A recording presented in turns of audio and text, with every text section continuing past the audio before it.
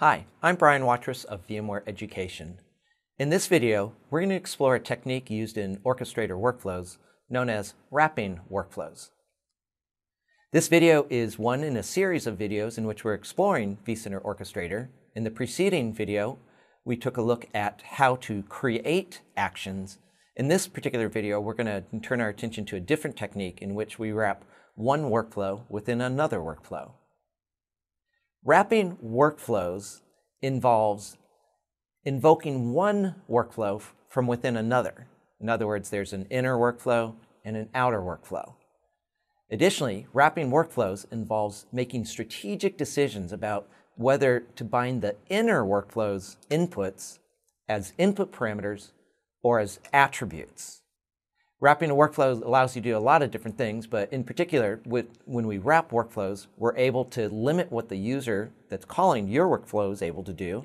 If he was able to call the inner workflow directly, then that might provide more control over how the workflow behaves than you want to give the user. So we wrap the workflow. Additionally, wrapping a workflow allows us to hide the complexity of the inner workflow. So if you have a workflow, or perhaps somebody else has created a workflow, but it's too complex for your users, you can wrap that complex workflow within your workflow to simplify the user experience. And additionally, wrapping a workflow allows us to build enhanced functionality around the inner workflow. So if you have a workflow that doesn't quite provide the capabilities that you need, you can wrap that workflow with your workflow, enhance it, and make it do exactly what you need it to do. In this demonstration, I'll show you how to use wrapping to wrap one workflow within another. One of the great things about Orchestrator is its building block approach to development.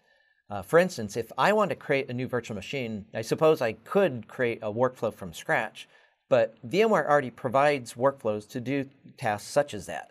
For instance, if we go into the workflow library and look under vCenter, under Virtual Machine Management, Basic, you'll notice that there already are several different workflows that can be used to create virtual machines.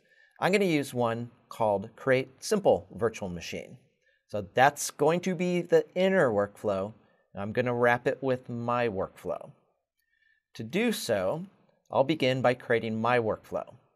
So I'll right-click, choose New Workflow, and I'll call my workflow, the outer workflow, wrapped workflow. Again, as always, I should set the version number and type a description to save a little time here in this video. I'll skip that particular step. Instead, what I'm going to do is go straight to the Schema tab.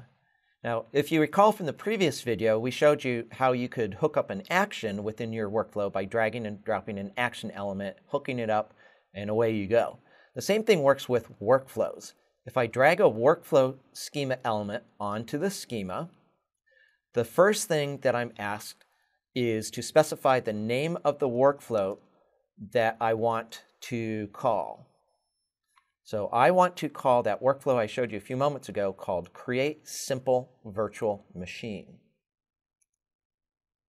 Now, if I wanted to, I could just let my user call that workflow directly, but if you look at this workflow more closely, let's look at its visual binding tab. Notice that that workflow has quite a few inputs. When this workflow is called, whoever's calling it can specify what they want the new virtual machine to be called, what guest OS we're going to install into the virtual machine, and so forth. But this gives the caller of the workflow perhaps a lot more control than you're willing to let the caller have.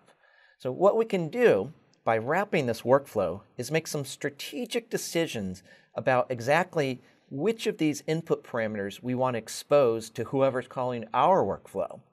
So for instance, we might want to allow the caller of our workflow to specify the name of the virtual machine that's going to get created. So we'll simply drag and drop to create an input parameter. Again, remember, since this is an input parameter, the user calling our workflow is going to be asked to supply the VM name. But all these other parameters, if I don't want the user to have control over them, or I don't want to confuse the user with them, for all these others, I can simply create attributes. Now, I can, in the act of setting up the attributes, I can actually set their values right here and right now. To illustrate that, I'll do that with this one variable.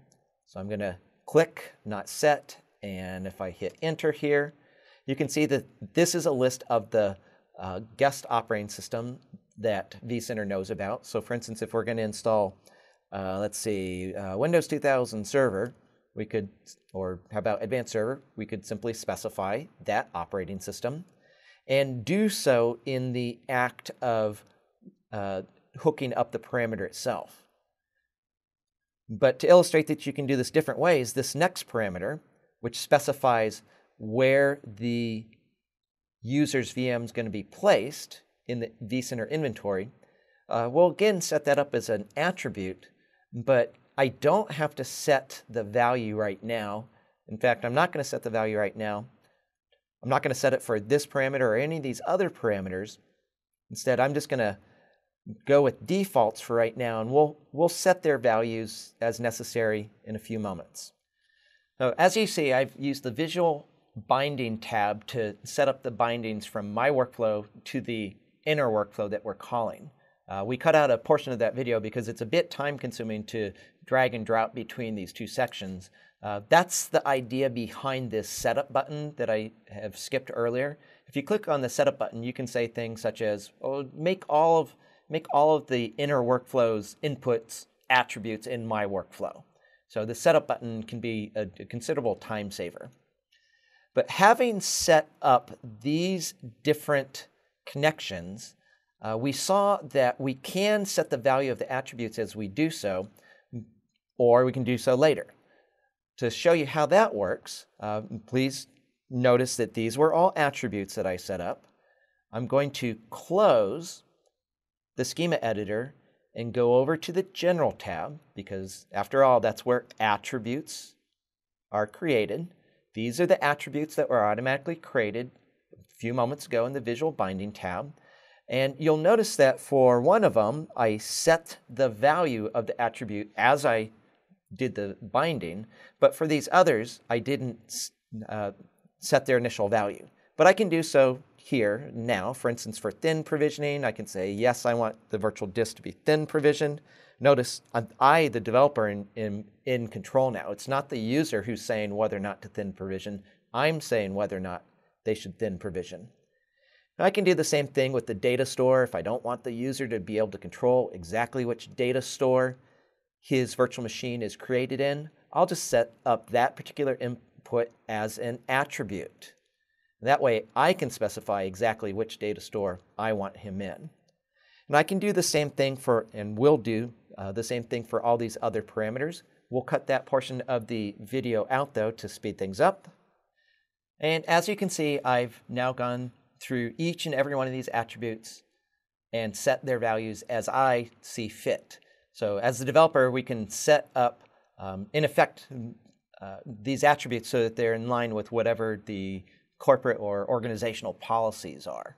So for instance, our virtual machines, if a user runs this workflow, the virtual machine is going to be created in, will run on host ESXi01, and it'll be plugged into a network called Vmware. So when you want control over various inputs, when you call an inner workflow, you set up the inner workflow's inputs as attributes. And anything that you want exposed to the user, you simply set up as input parameters. Now, there's a little bit more work we need to do to hook up this workflow schema element, because in addition to the inputs, this schema element also has a single output. And the output in this case is a virtual machine object that holds the new virtual machine that was created. Now, if I want the user who's calling my workflow to have to be able to get a hold of that virtual machine object, I could create this as an output parameter, or again, with wrapping, I get to decide whether I want to expose this as an output parameter, or perhaps I just want to create it as an attribute. If I create this output as an attribute, then the user's not going to ever see it. But having set this up, again, I'll validate my workflow is valid. I'll save and close my workflow. And now when I run the workflow, the key thing to notice here is instead of being asked the 10 or so different input parameters that the inner workflow exposes, our workflow that we just created, the one that wraps that more complicated workflow, simply asks the user one simple question. It just asks the user, what's the name of the virtual machine you want to create? So the user comes in and types my VM, clicks submit, my workflow calls the inner workflow, and when that inner workflow is done, my workflow is done, and if we were to go look in the vSphere client, you would see I now have a new virtual machine called my VM. This concludes this demonstration in which we showed you how to wrap workflows. Thank you for watching this video. Be sure to check out the other videos in this series to learn more about vCenter Orchestrator. For in-depth, hands-on Orchestrator training, enroll in the VMware vCenter Orchestrator Develop Workflows class and connect with other Orchestrator developers online at communities.vmware.com. Thank you.